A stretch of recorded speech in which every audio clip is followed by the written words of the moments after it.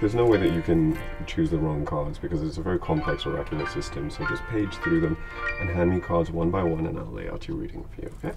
Okay. There you go. Hi, this is Nate from Hiatus Kaiyote. I'm here about to get an esoteric reading. Love you, I do. I haven't really had a lot of time to meditate for this interaction, but I'd kind of like to know whether my creative endeavors with the band will take me to more exotic places and more exotic creative interactions with people. You wish to consult me? Your sign says you know what my future is.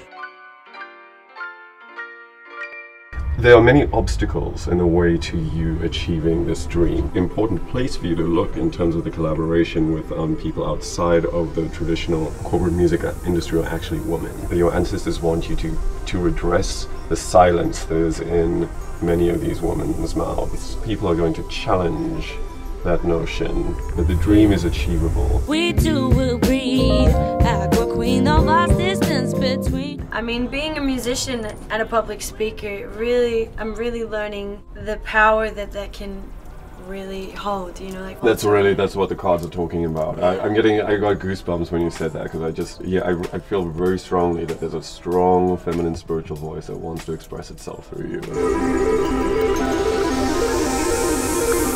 So, what did the reading say? Well, I brought a question to him, cool. And that was kind of the focal point. It was whether we would be traveling more remotely to work with, say, like indigenous, musicians and artists. Yeah. There's definitely a hope for that, but there's going to be a lot of challenges along the way. If we can continue to have like complete creative freedom and be excited about that for many records to come, I think it'll be an amazing journey.